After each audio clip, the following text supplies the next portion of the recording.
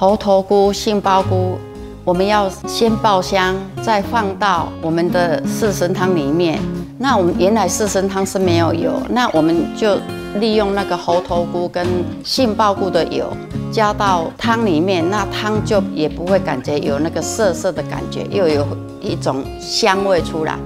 四神汤它可以用当归来提味，煮到差不多的时候我们才放，这个汤才不会浊掉，这样才会很美味的一道四神汤。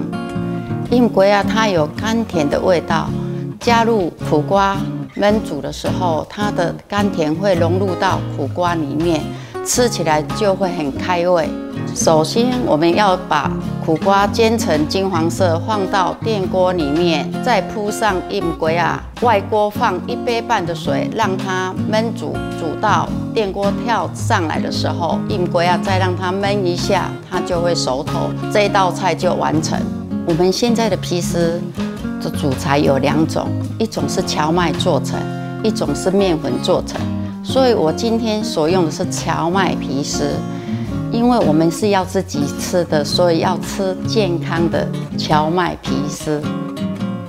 首先我先用香菇爆香，加入素蚝油，再放入皮丝，再慢慢炒，炒到入味。把皮丝放到炖锅里面，我再炒酱，放一点油，再放素蚝油，炒香，放入水，让水开了，我就直接放到炖锅里面，让炖锅炖3小时之后，就呈现一道很美味的素肉燥。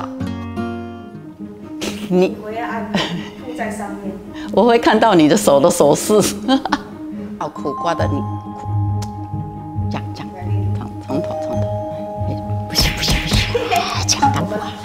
我们啊，怎么都讲不好。炒到入味，这里就不行了，停了。